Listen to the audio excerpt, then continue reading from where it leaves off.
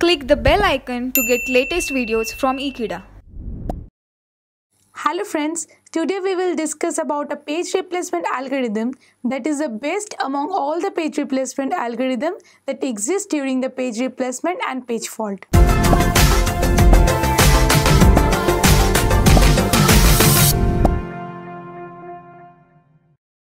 One use of the discovery of Bellede's anomaly was to search an algorithm that is named as optimal minimum search replacement algorithm.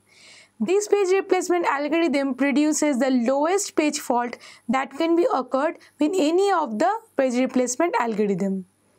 This optimal replacement algorithm is often referred as OPT or MNT. Now it uses a strategy that the page will be replaced now which will be not used for the most of time. So we need a future implementation and future information that when the page will not be used. We have to calculate the amount of number of frames that the page will not be used, and the largest number of frames that is not be used will be replaced first. So in this way we can produce the optimal page replacement algorithm and calculate the page fault. Let us consider the reference string as we have described in FIFO.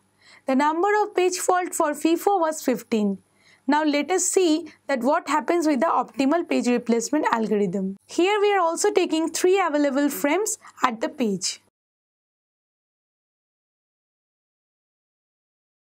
For the first 3 phrases in this reference string, all will occur a page fault because no pages are available in the frame.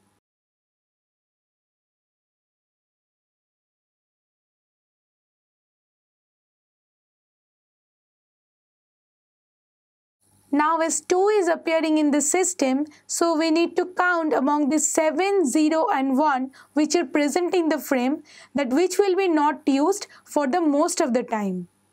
So 2 is causing a page fault. Now we will count till when 7 will be used, 0 will be used and 1 will be used.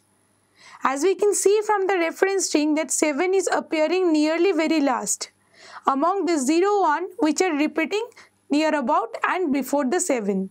So 7 is the one in this page which is with the one which will be not used for a longer time.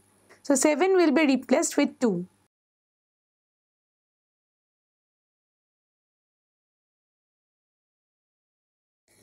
Now 0 will not cause a page fault as 0 is already there.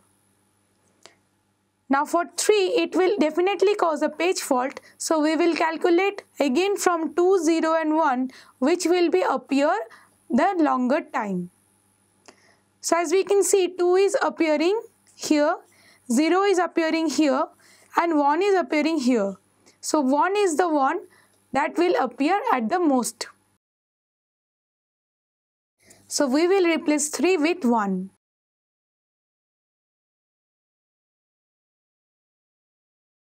Now again 0 is appearing, so it will not cause a page fault because 0 is already here.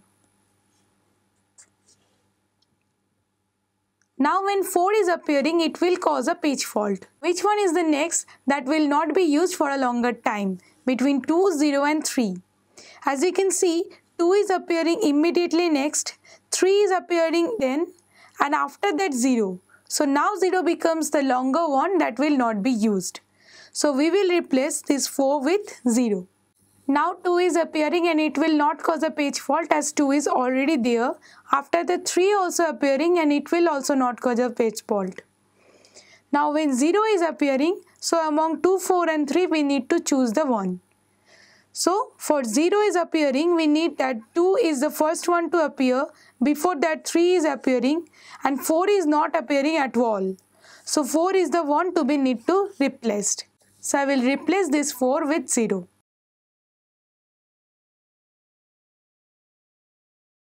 After that 3 and 2 both are prior. So it will not cause a page fault. After that 1 is appearing and it is called a page fault. So between 2, 0 and 3, 2 is appearing first, 0 is appearing next and 3 is not appearing. So 3 will get a page fault and 3 will be replaced.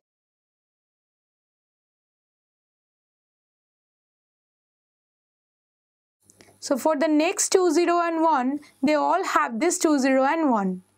Now when 7 is appearing, we can see that 0 and 1 are the appearing next and 2 is not appearing at all. So 7 will be page faulted with this 2.